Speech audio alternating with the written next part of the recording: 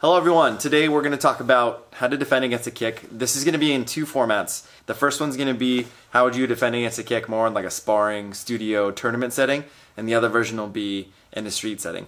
So let's get started, here we go.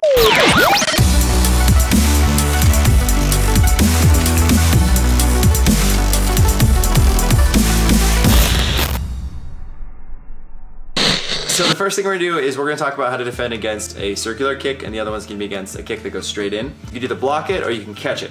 So when we do that, we're going to do something called what we call a general defense, which means if we have our left foot in the front, our left arm is going to be straight down, palm away. The right arm, which is the back arm, is going to be cross the face, palm away. When we do the first version of this is going to be to block the kick. So where I want to block is I want to block on the thigh. We have the tibia right here, and the thigh, on certain people, not on us, but like certain people have nice quads, you know, because they squat and stuff. So there's a lot more meat on the bone here. So you're gonna be wanting to block where the thigh is versus where the shin is, because the shin is bony and the thigh is not bony. I don't want to stand still. So my partner's spinning kicks at me, I'm not just gonna stand there and stick my elbow out of my forearm out to get kicked by somebody's shin, because if I just stand there and catch the kick with my shin and my arm, it's probably gonna hurt a whole lot. In fact, it will hurt a lot, who are we kidding? I want to make sure that I go into the technique, which seems kind of funny because you're thinking like, why would I want to go towards something that's going to hurt me?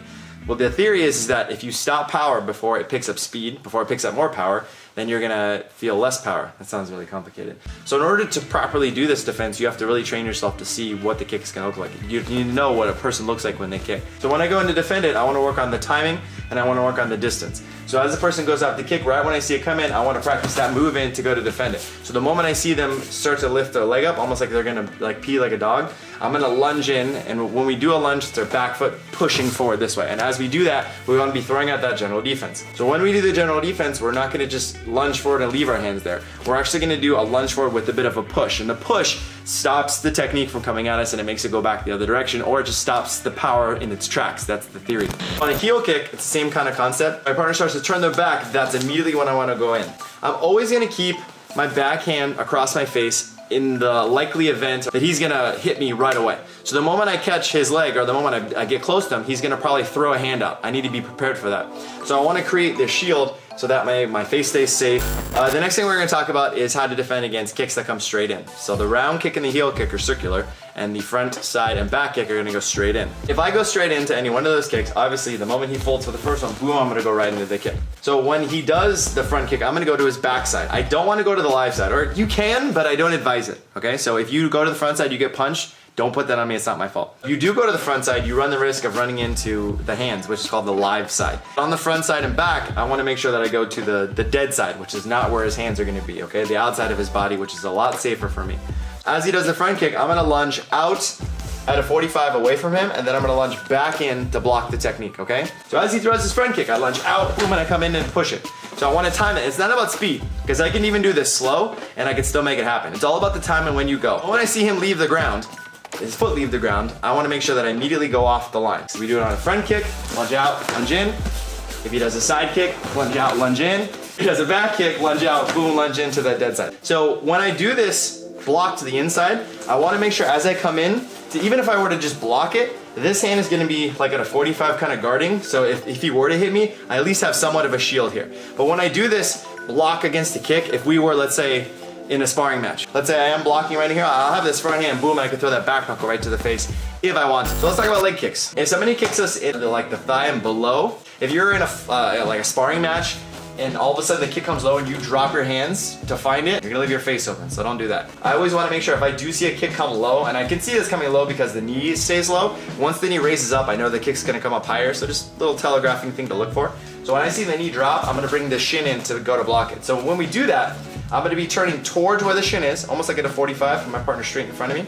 I'm gonna bring my shin up and I wanna point my toes down. I don't wanna flex my foot because if he kicks me in the toes, there goes my toes and my ankle. If the kick's coming this way, I'm gonna turn into it that way. This is mainly just for round kicks if someone's kicking you in the leg, right there in the thigh or the shin.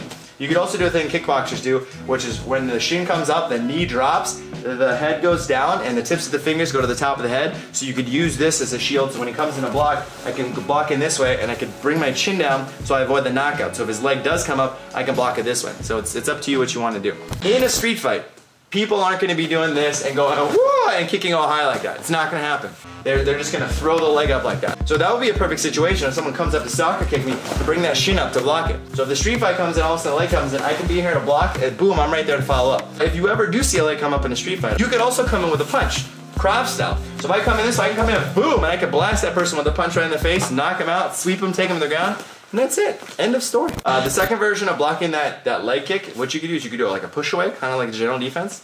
So the kick comes in, I can block it and push it outward. I want to push it in, boom, push it away, and go right for the follow-up. Because what this push does is it rockets the person backwards, okay? So if he's really kicking me, give me like a, I don't know, like a 7. Oh, right in there. You can give me more, fine. Right in there. So if I see that, go ahead. Boom, I can push away and go right in for that, okay? Thank you guys so much for watching. I hope you really enjoyed that. This is Dhruv Agrawal, and he's a good kicker. Hopefully if you guys do this, if you are going to be learning anything from this, you need to train it. You can't just see it and be like, okay, I got it. So just, these are ideas, principles, theories, thoughts. Maybe not principles, theories and thoughts probably, that you want to try out and experiment with. Try it in your studio. Do it slow. Work one move at a time. Get the concept of moving in. If you are going to learn it and you're going to train it, one piece at a time. Learn to lunge and block. Learn to lunge, block, and push. Okay, work on keeping the distance between hand and face, or hand and body. So hope you guys enjoyed it. If you liked the video, let me know. Comment below and tell me what you thought. Hit the like button, subscribe to our channel. We put out a video every week, except for this last week because it was the holidays and I was eating a lot. So sorry about that. And that's about it. So until next time, Tong Su.